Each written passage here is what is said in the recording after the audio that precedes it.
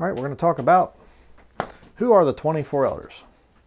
I've made statements in the past about, I'm not really sure, and there's a lot of debate and blah, blah. Debate's over, okay?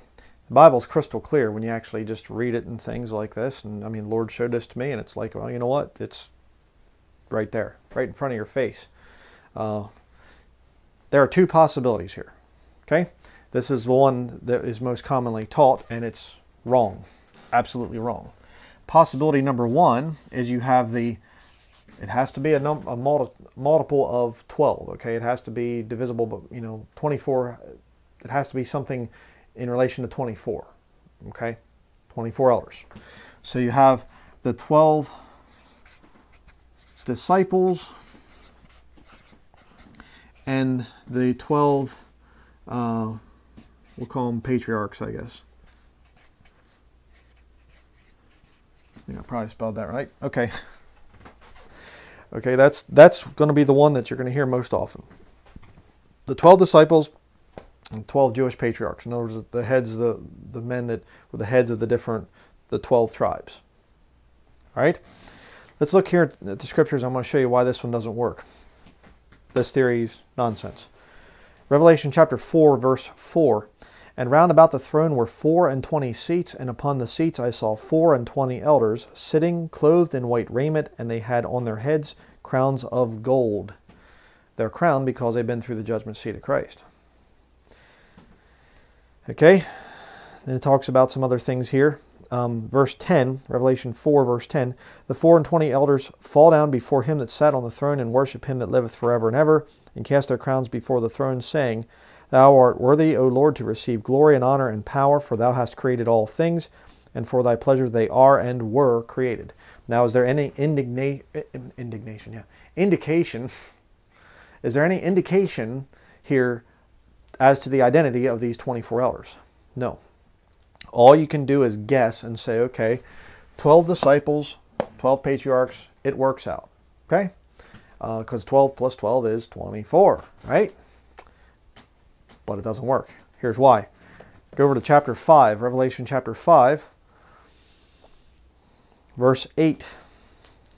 And when he had taken the book, the 4 beasts and 24 elders fell down before the Lamb, having every one of them harps and golden vials full of odors, which are the prayers of saints. And they sung a new song, saying, Thou art worthy to take the book and to open the seals thereof. Here's the key.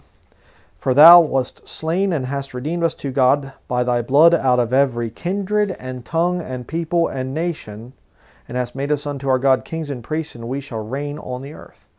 Millennial reign promised to Christians. Okay? But that's not the big one. Hast redeemed us to God by thy blood out of every kindred and tongue and people and nation. What was the kindred, people, tongue, nation of these men? They were Jews. Right? The disciples were all Jewish.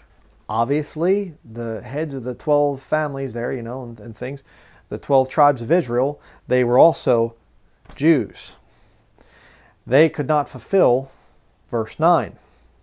They were not from every kindred, tongue, people, nation. I always want to get the order correct in that. So who are the 24 elders? What did we just read? They are redeemed out of every kindred, tongue, people, and nation. How many different kindreds, tongues, peoples, and nation, how many does the Lord recognize? Here is the true interpretation of that. 2 from each of the 12 boundaries. Okay? And I'll put here Deuteronomy, short for Deuteronomy 32. Turn back to Deuteronomy 32. Back to the Old Testament, Deuteronomy 32. verses 7 through 9. 7 through 9. Okay. Let me make that look a little better. Deuteronomy 32, verses 7 through 9. Remember the days of old, consider the years of many generations. Ask thy father, and he will show thee, thy elders, and they will tell thee. When the Most High divided to the nations their inheritance, when he separated the sons of Adam, he set the bounds of the people according to the number of the children of Israel. For the Lord's portion is his people, Jacob is the lot of his inheritance. God separated the nations into 12 boundaries. What's 12 times 2? 12 times 2 is 24. Right there. 24 elders. You say, well, Brother Brian, that's Old Testament, though. It's Old Testament. God's gotten rid of that because all nations are of one blood, right? Go to Acts chapter 17. I love asking these people, they go, all nations are of one blood. God doesn't see differences in the different ethnicities and things like this. I know race is not a Bible word, so I'm not going to use that, but, nations, kindreds, tongues, peoples, there's no difference now. We're all of one blood. And I like to say to them, really? Where's the Bible say that?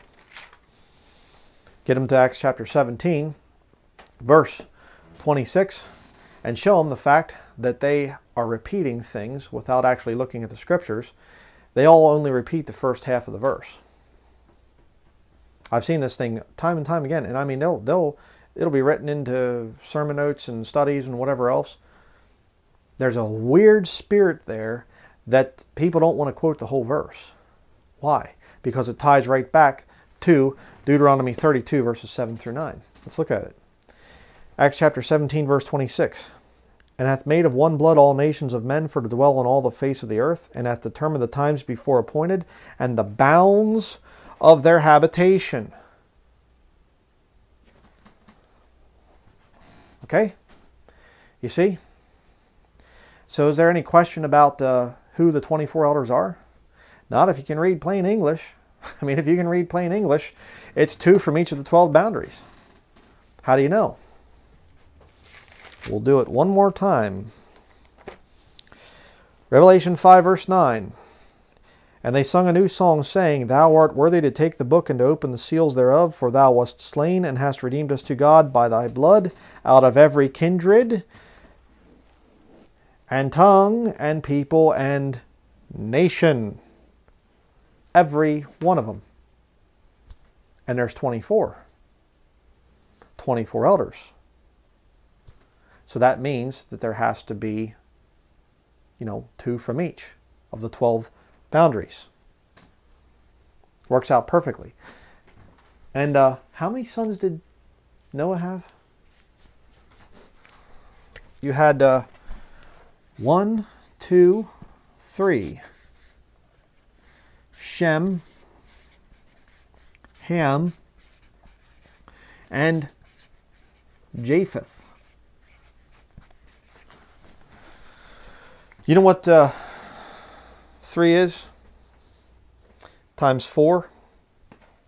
12. So if you have 4 nations here that God recognizes, and 4 nations here, and 4 nations here, you get 12. 12 boundaries set by God way back there in the Old Testament, still binding today. Acts chapter 17, verse 26. I'll write that down for people. Acts 17, 26. Still in effect today. Something that did not change from Old Testament to New Testament. 12 boundaries. So you read the scriptures, Revelation 5:9 is clearly telling you who the 24 elders are. Now, what's their identity? How do they get to become 24, one of the elders or something? I have no idea. But it's very, very clear that God picks 2 people from each of the 12 boundaries to make up the 24 elders.